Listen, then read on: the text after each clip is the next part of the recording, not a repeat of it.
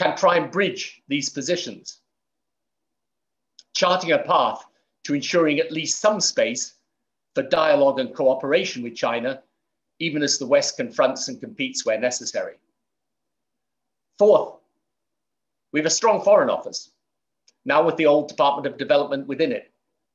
I was not in agreement with the merger. I'm opposed to the cut in aid because I think it will weaken our global claims. But we still have a big budget. The merger, if properly used, could make more coherent our foreign policy offer and make it weightier. Fifth, of course, our armed forces are globally admired. We should invest in them and make them at the cutting edge of military innovation in personnel, assets, and deployment. We should aspire also to be thought leaders. We can't alter our size, but countries do, in the old cliche, punch above their weight, and that should be our ambition. When I look at some of the countries my institute works with, they may be small population countries, but their reach is disproportionate to their size. The UK is a larger country, but the principle is the same. They have, however, all of these countries that punch above their weight, they got one thing in common, and that is political leadership prepared to take tough, courageous, bold decisions. And here is where the state of British politics makes me queasy. Both main political parties have contradictions to resolve. The Brexit coalition, which brought the Conservative Party its election victory, consists of some who see Brexit as the facilitator of a new reforming global Britain, and others, notably in the old Labour seats of the North, who see Brexit as allowing us to return to the nation we once were. One is small r radical, the other small c conservative. The Labour Party also has a tension between its modernising wing, which sees radical change as coming from new forms of economic and social capital, and then its old small c conservative left, which believes that the solutions lie in the return to traditional institutions of collective and state power. Therefore, the colossal downside risk for Britain is that the political debate continues in conventional directions. Who spends or taxes more, who supports most the NHS, who's most generous with welfare, umpteen versions of who preserves the status quo best, when it's only by rigorous analysis of the way the world is changing that we have any actual prospect of securing the future. Now, these contradictions can be resolved, and a strong, successful, outward-looking Britain can arise post-Brexit, but only if we accept Brexit of itself doesn't make it so, and without action and leadership, Brexit will only exacerbate the challenge the forces of change at work in the world present us, unless we make a supreme effort to understand these forces, harness them, and make them our servant. So this is the moment of truth for the pro-Brexit and anti-Brexit camps alike. The answers aren't going to be found in outdated ideology, but in unifying values, clarity of thinking, competence, and delivery. And this is the political space, therefore, post-Brexit, that we have to inhabit. The alternative is inexorable decline. Thank you. Thank you, Tony, for those thoughts, as ever challenging to both sides of the political spectrum. And thank you also for clarifying that that mural is not a throwback to Cool Britannia, but it's actually about something much more substantive and serious. In the speech, you talk about the need for rigorous analysis of the way the world is changing. And the Centre for Economics and Business Research said recently that because of the pandemic, China will now overtake the US as the world's largest economy in 2028. Now, Elon Musk, who has just become the world's richest man, once said, "The foundation of war is economics." So should those of us who believe in democratic values, open societies, liberal democracies, should we be worried? Yes, we should be worried. Because the central challenge of liberal democracy, in my view, is not the one that we often think it is. We tend, both politicians and media tend to think of the challenge as to do with transparency or accountability. It's actually not, it's to do with efficacy. The challenge of democracy is, can you get stuff done? In a world of change, you've got to change. So if you take, for example, the healthcare debate in the UK, I mean, at the last election, you could have had the same debate on healthcare in the 1980s. I mean, you're probably too young to remember, but those are the debates back then, right?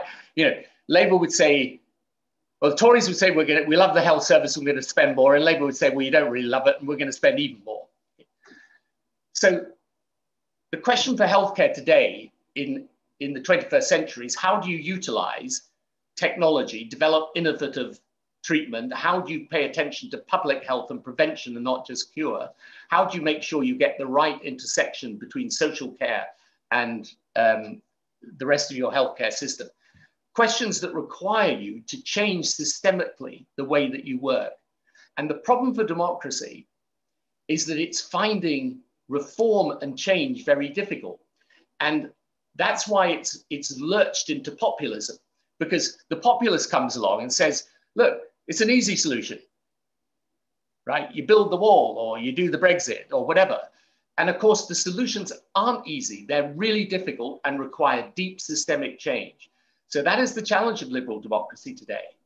And it's a challenge because for the first time in the world, where I notice I'm going to countries, for the first time in my political lifetime, I'm going to countries.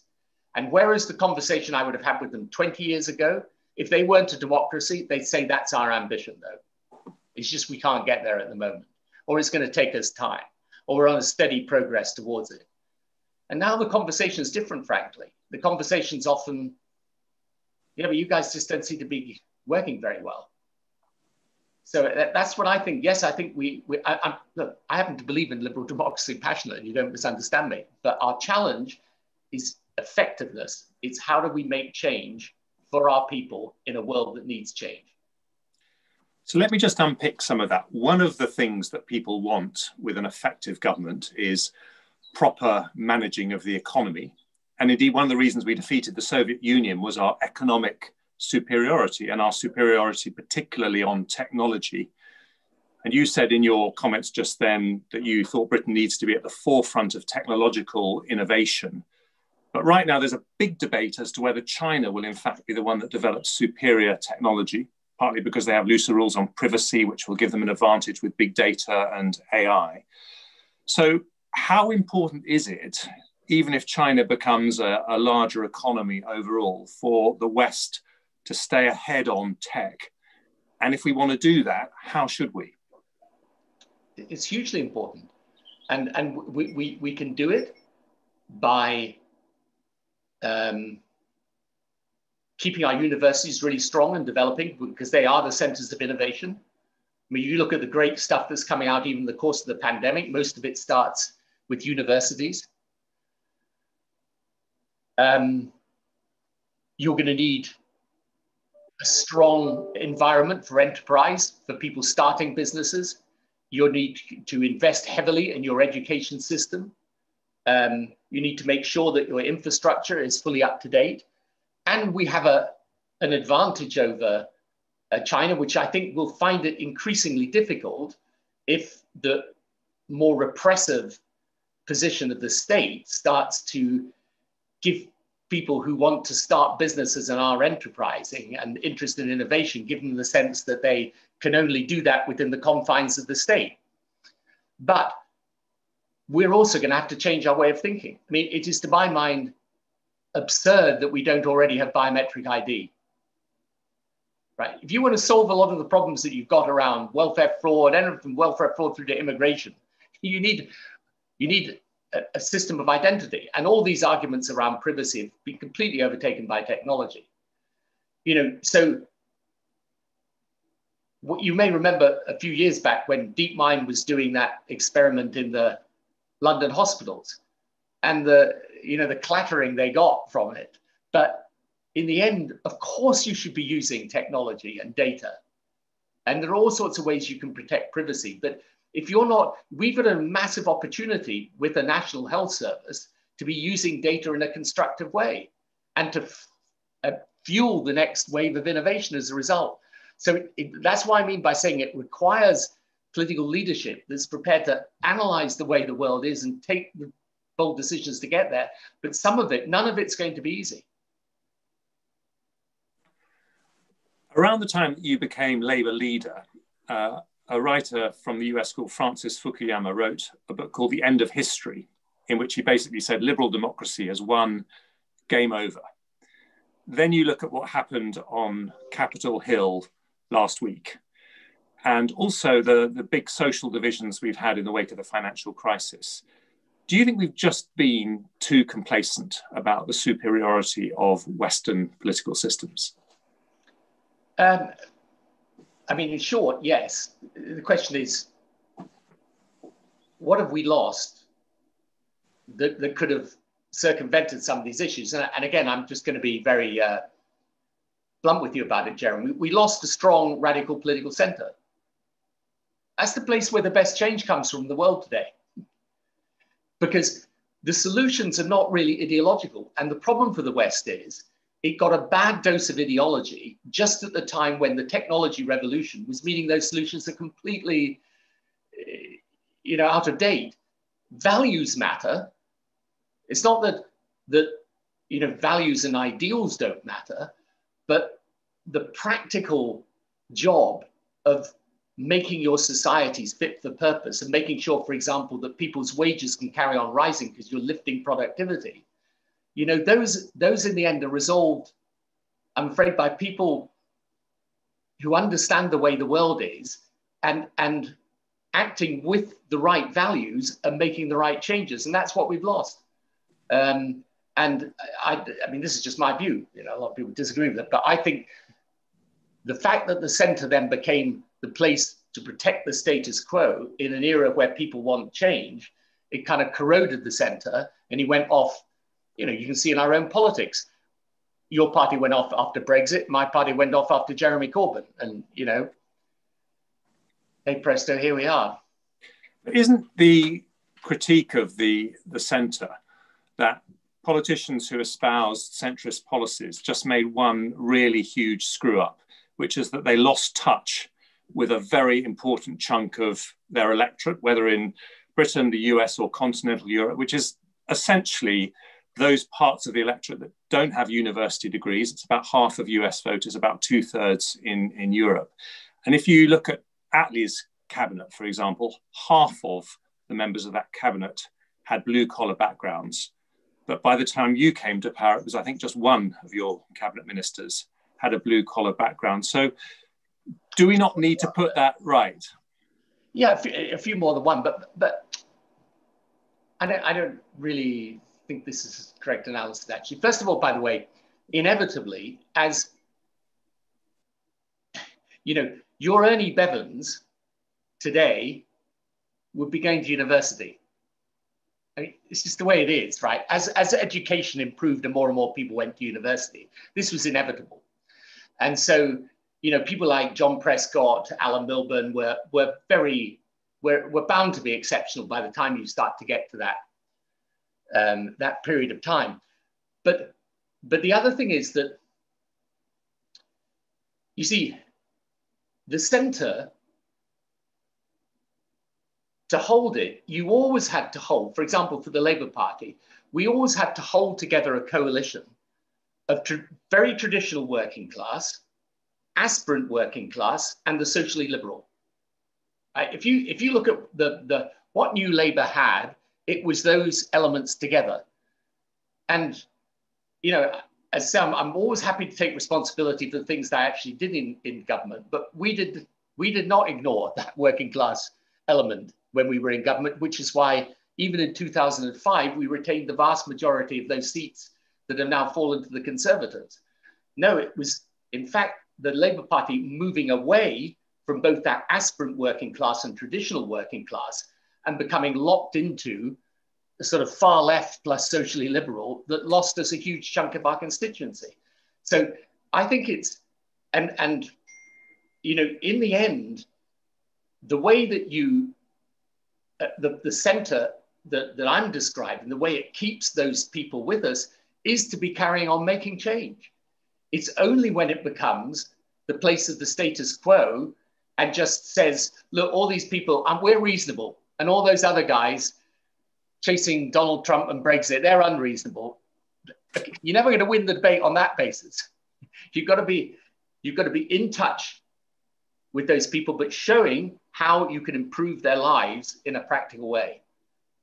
And that's, I'm afraid, what we lost. And that's why, for an issue like immigration, all the time I would always say to people, I'm in favor of immigration for the UK. I think it's done an immense amount for the UK, but you can't treat it as an issue that people don't care about or be indifferent to their anxieties. So I would always say, you've got to have a system with rules, otherwise you'll get one with prejudices. So, these are the things that keep you together. That's why law and order for me was a Labour issue. Because in working class communities, they're the people that suffer from law and order, not the people who can afford to live in a nice part of town. Before we move on to the audience, I just want to ask you a couple of things about the international picture, because many people think that the Western alliance has totally broken down. And you made a fascinating comment about how real alliances are actually forged in adversity. So what needs to happen to put together the group of countries, not all in the West actually by any means, but who believe in open societies? What's Britain's role in making that happen? Robin Niblett of Chatham House argued this week that global Britain is something that needs to be earned and not declared. Do you agree with that? Yeah, 100% agree with that. And I think he put his finger on a very, very important point, I guess in the sense of the point I'm making too. But with the G7, we've got a chance to do something here. I mean, you've got two major issues in which the West should show leadership, which is COVID and climate. Those are both issues where Britain, as the leader of the G7, can play a real part.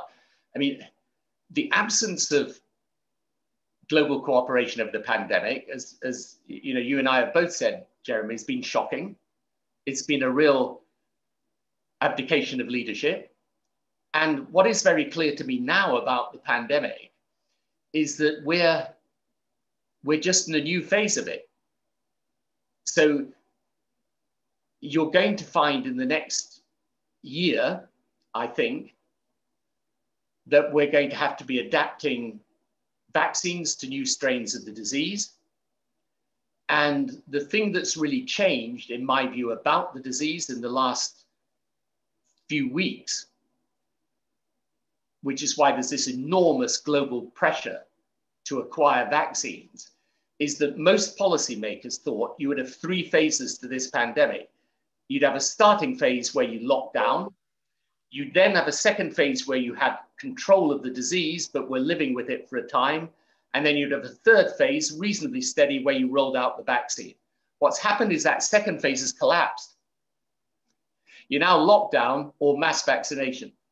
And so for Britain, for example, leading the G7 at the moment, it could be mobilizing how we make sure we cure some of the problems that have been exposed in the manufacturing and production, in the research and development, data surveillance. We could be plugging some of those gaps now so that if in the autumn time we're having to develop new vaccines, or in the summer, new vaccines in order to deal with new strains of the disease, we're doing it far faster. And we do it, again, Britain could play a real part in saying, we can't have a situation where the wealthy countries get the vaccines first and the poor countries have got to wait several months later. So no, there's no doubt, but the earning point is really important. I mean, I can't tell you how often I learned this lesson when I was Prime Minister. If you don't commit, and committing is always painful, you don't get anything back in return.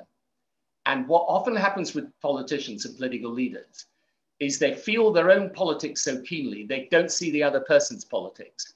And I can just tell you, you forge those relationships and those alliances where the leader you're sitting opposite sees you taking some pain in order to make that alliance work. Then they're with you. Thank you. Now, I've just got a couple more questions for you, Tony. And just to tell everyone else, if you want to ask a question to Tony, please type it into the chat function, and then I will relay those questions to Tony. But you did generously say you were happy to talk about your own record, and I wonder whether I could just ask you about a couple of aspects of that which have some salience in modern politics. And one of them, you talked about committing, and your probably biggest international commitment was to Iraq. And I just wonder whether you think some of the challenges we face in the Western Alliance relate to a loss of moral authority from military endeavours like Iraq, but not just Iraq, Libya could be another one, which haven't turned out as expected. I don't think it's a loss of moral authority, but what people question is whether, because I think most people who are sensible don't question the motives behind it. I think what people question is, did it work out in the way that was planned? And the answer to that is no. So the issue really is, what lesson do you learn from that? And I suppose, again, what I would say is you've got to be careful that you don't learn the wrong lesson. You've got to learn the right lessons and not the wrong ones. The right lesson is that and this was the lesson we learned again with the Arab Spring, frankly, is that when you remove the dictatorship, which has been suppressing a whole set of forces within a country for a long period of time, then once you remove that dictatorship, those forces come to the surface and you're in a whole new stage of conflict. But learning the lesson you therefore, which is the lesson a lot of politicians have learned, that you therefore stay out of all of these situations. Well, that is what means that the future of Syria today is going to be determined by Russia and Iran, who have, by the way, committed over 10 years. And Libya probably, I don't know, Turkey, Russia are probably the two main players at the moment there, even though we were instrumental in removing the regime. So I think the important thing is yes, of course, to ensure that whatever you're doing is done in accordance with the right principles and for the right purposes. But I still think the basic point about commitment is clear, and you're not going to be able to determine the future, for example, of what is happening. You take what I think is the next big arena, which is the Sahel in the northern part of sub-Saharan Africa, where you could get new waves of extremism and migration. I mean, are the Western nations really committed to trying to help that situation? Much of which, by the way, has come from the destabilization in Libya. I'm not sure that we really are. But if we don't, in some years' time, we'll be faced with the consequences of that. Finally, from me, and before we move on to the audience, you talked in your comments about the importance of holding the country together in this post-Brexit period. Have things gone according to plan in terms of the devolution settlement that you gave to Scotland? Well, when I was in office, I would say that after the initial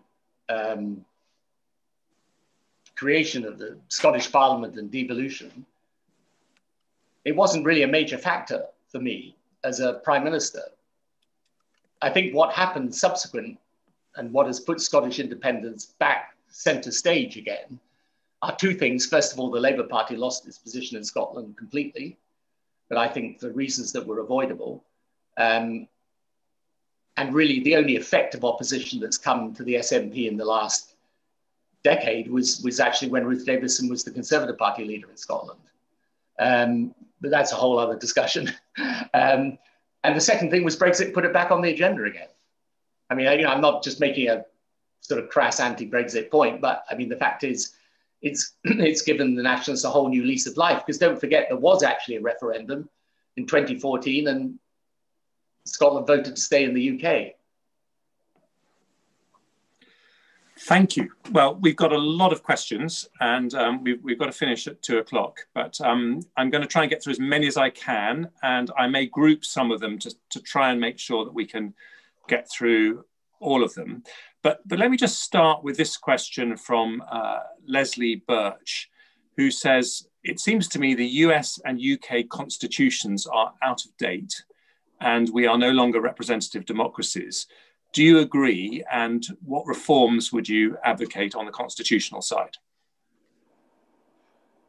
Are we not representative democracies? This is not my question, I have to say, but, you know, I think we are. Constitutional reform. But so, I mean, to be absolutely blunt about it, I was always a skeptic that you could solve a political problem, what is essentially a politics problem, with constitutional change, which is not to say I don't, you know, I exclude those things. We did a lot of constitutional change to the government, but no, I think the basic point is that politics has become deeply polarized. And in the end, democracy is not just about a form, it's about a substance and a spirit. And you can have a form of democracy as people casting their vote, but if one half of the country hates the other half of the country, you're going to find, as the Americans have just found, that legitimacy starts to get challenged, even when it really shouldn't and can't be on any sensible basis. And that's the biggest worry. That's why I say, my view is the spirit of a democracy is people being prepared to disagree with each other and still be amicable with each other. And when you get, and social media, of course, itself is a revolutionary phenomenon in the political arena, when you get these violent separations of opinion, that is when democracy can be put at risk. And I think that is, I would focus more on that political challenge, because I don't think in the end, any amount of constitutional change could solve that. Apart from, by the way, in the American context, ensuring that they stop changing their constituencies so that they're now just red or blue. That is going to be a huge problem for America in years to come. But I think there's a political challenge here, not a constitutional one, is my honest opinion. Thank you. Now, we've got a couple on international relations. Merouane Balatresh from the Kuwait News Agency asks, what's the best way to engage with China? And Dominic Caratu says, David Miliband recently talked about the age of impunity. Given that we're not likely to confront militarily Russia, China, or Iran, do you support an interventionist foreign policy? So on the first, in my view, what we need with China is what I call a strategic framework for engagement with China, and not a series of ad hoc reactions to individual actions of China. So the thing we have to understand about China is, China is now a risen power, and it's right that it is one of the big powers in the world. It's right by dint of history, civilization, size of population, size of economy, and now technology innovation. The problem is that over the past few years, China has come under a much stricter and stronger control of the Communist Party again. It's reasserted a very iron grip on the country, and that's meant more repression internally and more aggression externally. In my view, the basic principles should be that we need this strategic framework. We should accept, we confront China where it's doing things that are unacceptable or contrary to our basic values. We will have to compete with them because competition is going to be natural, but we still need to cooperate with them in certain key areas. Climate is one, the pandemic is another, actually stabilizing the global economy, yet another. So there's no way out of, in my view, that engagement with China. The question is, what's the best format to do it in? And in my view, there is where America and Europe should try and form a common position, and Britain can play a part in trying to reach that common position.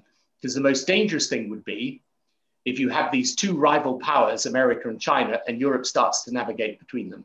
I think that would be a mistake, because in the end, the Chinese system will have to evolve. I don't think you can keep that tight grip on a people that's going to become increasingly prosperous over time. So we need to do that very carefully. I am in favor of intervening where it's, necessary or sensible, and where it can be done, to protect our interests. But that doesn't always mean, hard military power. People forget we also, apart from military interventions, we created the Department of International Development, we trebled the aid budget. And, our cooperation with the United States on aid brought about the PEPFAR program in the US, which is probably the biggest life-saving program the continent of Africa has ever seen. So, there are lots of different ways you can, I've always seen this isolationism versus interventionism. For me, it's never been about, do you put your country's interests first or someone else's interests first? I've always seen it as part of enlightened self-interest to be prepared to intervene in the world. But as I say, that doesn't necessarily mean militarily. Thank you. Now, a question from Federico Bianchi, who's head of press for the EU delegation to the UK.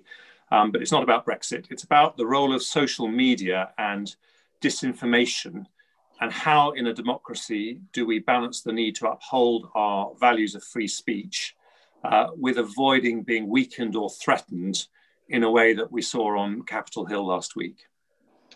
Yeah, it's a great question. I honestly wish I knew the answer to it, and I don't. Social media makes political life very, very difficult today. And it can't really be the case that the CEOs of these companies take the decision as who gets a platform and who doesn't. So I think there's going to be, and it's an area, by the way, there's no reason why the UK and Europe shouldn't work together on this, to look at what is the right regulatory framework for social media. And if there's one, I spoke a bit about Britain being a thought leader. One of the good things about Britain is, we tend to be, most of the time quite reasonable people. And, we share an immense amount in common with European countries, even if we're now out of the EU. And I think getting the right framework for this is going to be important because, again, to go back to the point about democracy, if you can't exchange information in a reasonable way with some, at least some approximation between facts that are accurate and facts that aren't, it becomes hard to have a democratic political debate.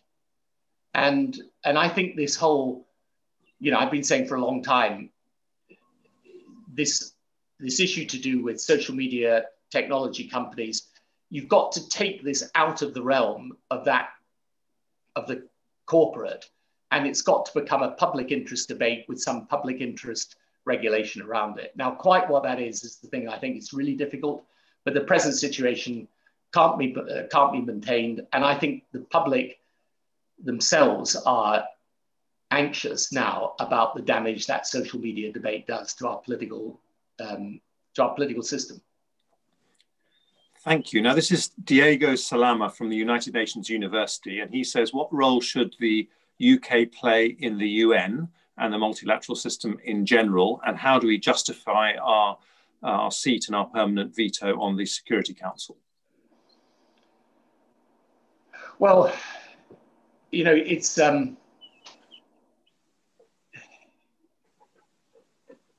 there's a very strong case for the reform of the UN Security Council, but having tried to initiate a debate about this when I was Prime Minister and signally failing to get anywhere with it, I'm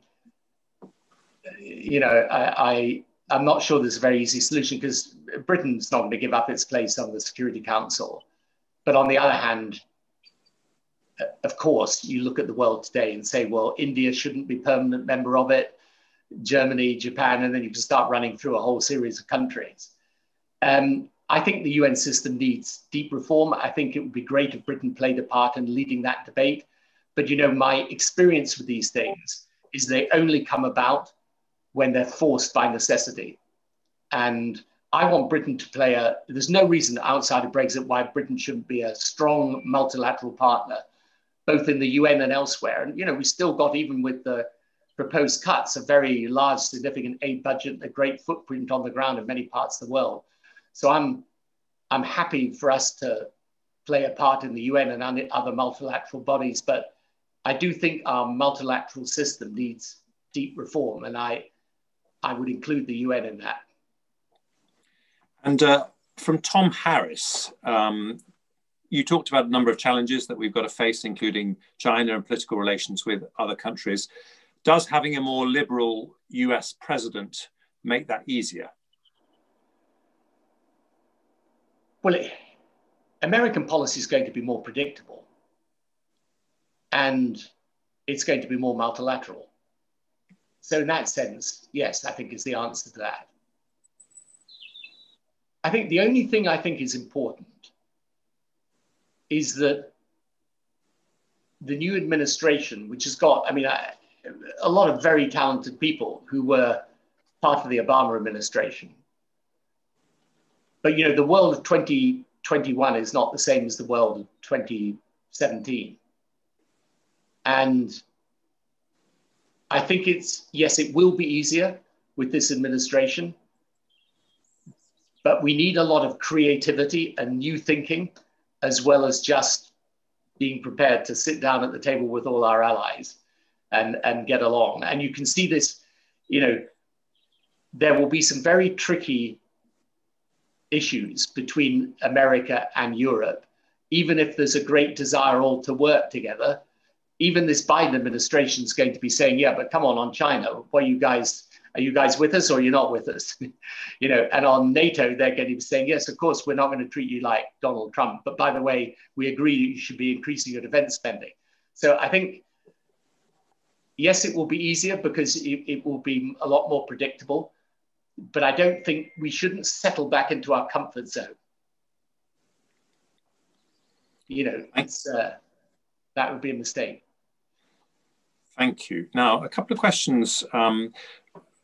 Wasik says, what does the centre need to do, as in I think centrist thinkers need to do in Britain to evolve against the polarisation of toxic identity politics being imported from the US?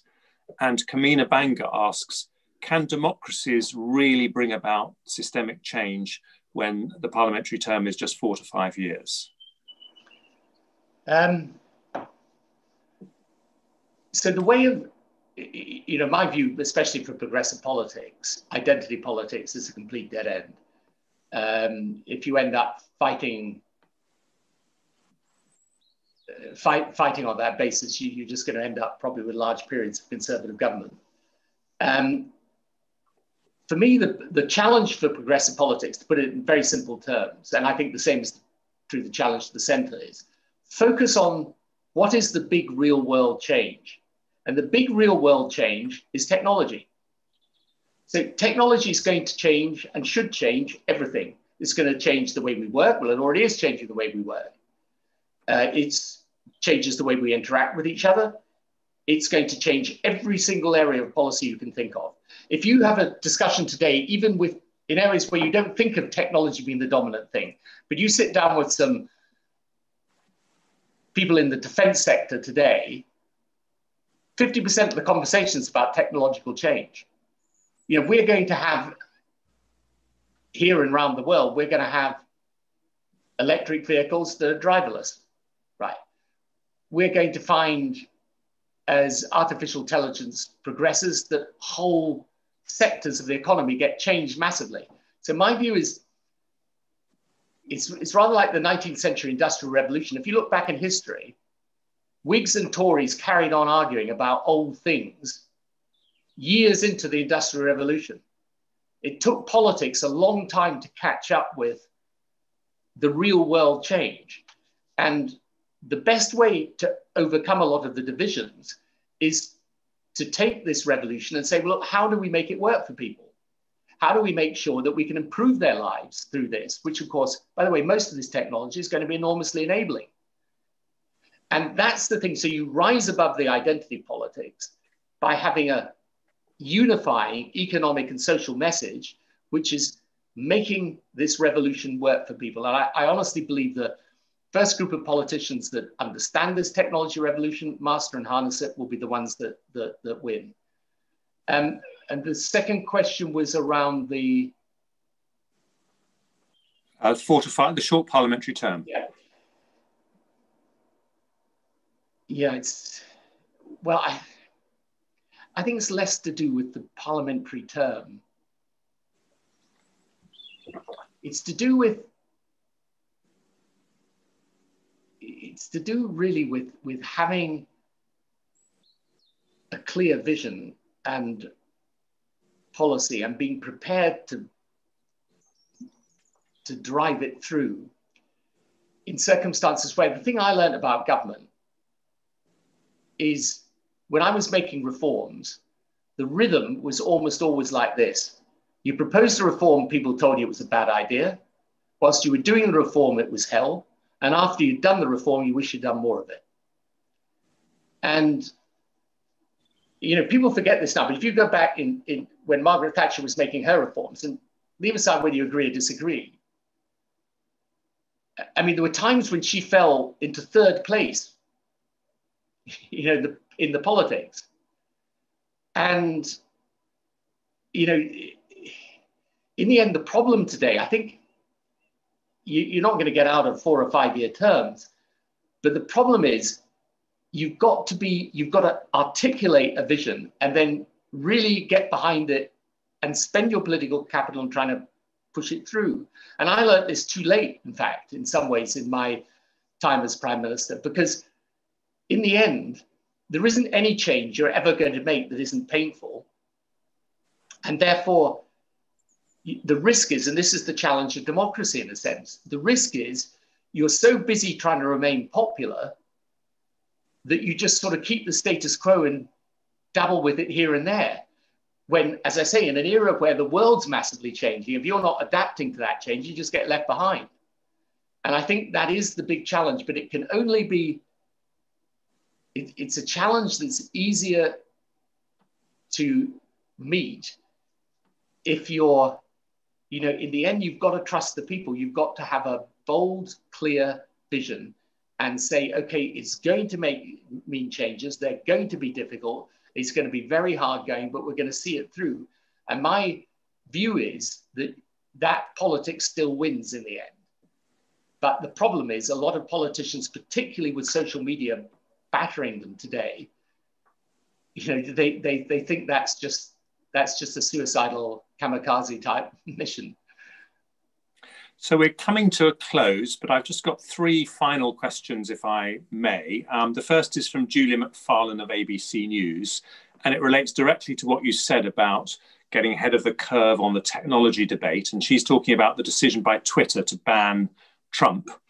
And she asked, should we have specialized ethics committees to decide whether or not governments should have ultimate control or regulate private companies such as Twitter and Facebook? Yeah, so my institute put out a paper on this a few months back. I mean, I think you've got to treat these companies to a degree as public interest companies. And it can't be right that the CEO of the company decides whether the President of the United States has a platform or not. So you're going to have to find some way of getting a system of regulation that is not simply driven by the views of the company. So I think this is a big, it's a part of what is a big debate, which is how do you regulate these large technology companies that have an influence politically of an outsized amount. And I don't think you can do that unless you accept to a degree they are public interest companies and not just private corporates. Thank you. And a question from James Strong, who says, there's a lot of negativity in the world at the moment. What are you optimistic about in 2021? What I'm optimistic about is that at one level, if you see what this pandemic has posed us as a challenge, the world has carried on functioning. I mean, it's been tough and difficult, but I'm optimistic about the opportunities of technological change. I'm optimistic because even, I spend a lot of time out in the Middle East. I see things happening there that make me optimistic. The Israel, United Arab Emirates Accords, for example, which I worked on quite a lot. And then I spend a lot of time in Africa, which is the poorest continent in the world. its population set to double. But I feel in the countries we're working in, okay, COVID poses very special problems, but the quality of government's getting better. The life of the people's getting better. Life expectancy is going up. We're actually getting on top of the killer diseases. And even though the challenges are immense, there is real progress. And you take a step back and look at the arc of the last 30, 40 years, you know, the world's lifted more people out of poverty than ever before in human history. So I remain optimistic. I'm just not quite so optimistic as I was about Western democracy right now. Thank you. I'm just going to exercise chair's privilege, if I may, and give the very final question to my 10-year-old son, John, who just wants to ask a very quick final one. So I'm just going to let John sit in my chair. There we are. Hi, John. How are you? Good, thanks. Nice to see you again. Do you think the climate crisis will be over by the time I'm your age, or do you think the world is going to end?